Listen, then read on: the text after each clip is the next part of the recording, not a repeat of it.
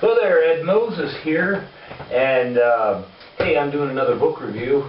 Finished another pretty cool book. Have you ever heard of Awakening to Zero Point by Gregg Braden? If you have, I really highly recommend it. It's a good read. It's a lot of technical stuff in here, but the crazy thing about his writing is he is basically spirituality meets science. So if you're familiar with Gregg Braden, you will understand that that's pretty much what this is. Now, to my knowledge, this is his first book.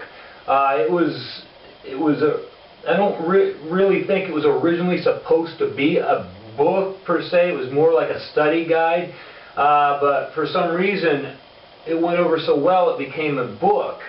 And essentially, you know, what it's really about is you've got a zero point. It has to do with the magnetic field that the Earth is basically under. And what's happening is, according to this book, and it's from like 95 or something like that, according to this particular book, the magnetic field is actually becoming weaker on the Earth. And what this is actually doing is slowing down the rotation of the Earth on a scientific level. That's what's happening. And from what I'm understanding, that every 100 years is slowing down by 6%. And from what Gregg says, it sounds like it's his opinion that we could actually encounter this happening where the magnetic field actually goes to zero in our lifetime. And if this actually happens, here's the crazy thing. What will happen is it'll pause and then start going the opposite direction, because it'll start creating a new magnetic field, and it starts turning the other way. But here's the bad thing about this. When this happens, what will happen is it's going to be like the same effect that if, like, let's say you're driving 70 miles per hour down a highway, and all of a sudden you have to hit your brakes. Well, you know that when you hit your brakes, what happens is everything that's in the car flies forward, right? Well, it's the same idea if that happens with the Earth, because what will happen is all the water that's flowing a certain direction, well, it's still flowing that way. You know how the waves come in on the ocean? If it's still flowing that way, all of a sudden, boom, it's like the Earth slams its brakes on, and now all of a sudden everything's going the other way. Well, that's going to cause like tidal waves and all kinds of crazy things, and there's going to be a lot of flooding and devastation. So, to me, I kind of hope that I don't get to experience that.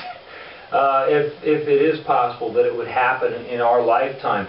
On a spiritual level, this is very interesting, because on a spiritual level, the lower the magnetic field, the actual ability to be more psychic and consciousness becomes stronger.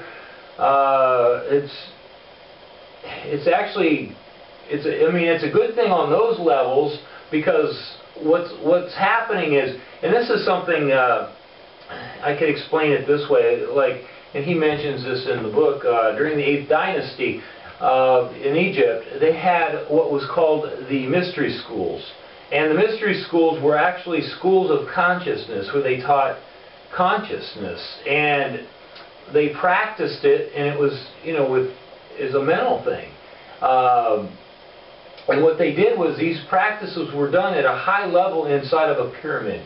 And the reason they did it that way is because they could get it situated in a room in the pyramid where the magnetics was very low, which made it easier to practice this type of skill. And so this is what was happening in ancient Egypt. Well, at the same thing, it's happening naturally now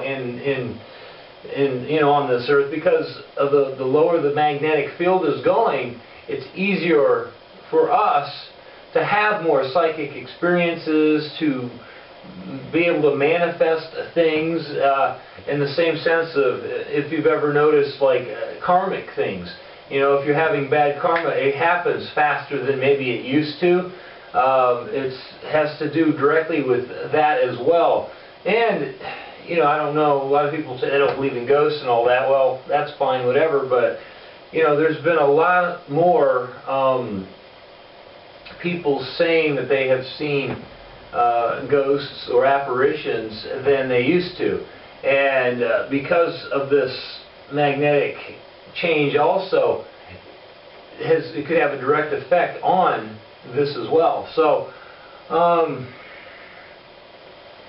so how does this all entwine? You know, spirituality and the science of all this. Well, the crazy thing is this. After reading this, I can understand why science and spirituality should actually go together. I can see that they should. But sadly, you know, in the Christian religion, what happened was, because the church wanted to have more control over people in general, a lot of the chapters or pages of the scriptures had been removed that would have allowed people to realize that they have free will on a spiritual level, and the churches really didn't want people to know this stuff. So those parts of the Bible were removed so that, you know, this information was kept secret, kept quiet. But through Gregg's studies, he actually went into some places all around the world that had archives of ancient, a lot of these ancient writings that he was actually allowed to look at, and some of these places were like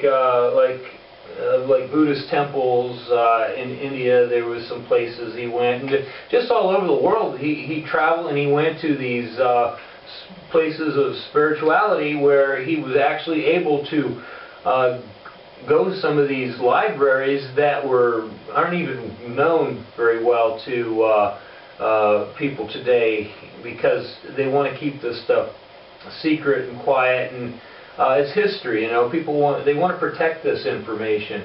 But these artifacts are still available, but they're well hidden. So anyway, Gregg had the opportunity to actually go and read things like the Dead Sea Scrolls, these chapters of the Bible that was actually removed, and found that a lot of this information that was, you know, in these ancient texts were actually very similar, and they were all saying kind of the same thing about us as humans having these abilities to manifest, create, and change the world around us just through emotion and compassion. And it seems like a very crazy concept, because basically what he's saying is it's not what we know so much as what we don't know that changes the world around us. And that's on a subconscious level. Consciously, we have been trained to believe that, you know, if you can see it, it's real. If you can't see it, it doesn't exist. Well, actually, what he's saying in this particular book is that's not true. It's actually a lot of things we can't see do exist. And a lot of things we can't see that we're doing is actually changing the world around us. So anyway, to cut this short, this is a very good book. It's a must read. Whether you believe it or not, you know, that's fine. It's up to you. But it's a good book. It's worth reading, because it really opened me up to a lot of different things that I never really thought about. And, you know, I've seen a lot of his videos on YouTube and started to realize, you know, his studies and what he's really about. And I'll tell you what, this guy's pretty awesome. I really like Gregg Braden. And this book, yeah, read it. If you get a chance, read it. It's definitely worth taking the time to read. It's an older book now, like I said, but a lot of it is it's still good for the time. You know, it's not outdated, let's put it that way. The only thing it's missing is some of the more recent devastations that have happened, you know, since, you know, after '95 and such, that never made the book, but you can kind of correlate some of that to what he's saying, because it makes sense. You can wrap your mind around that. So anyway, I appreciate you watching this video. I hope you enjoyed my review of this book by Gregg Braden, and I will talk to you in the next video. Bye now.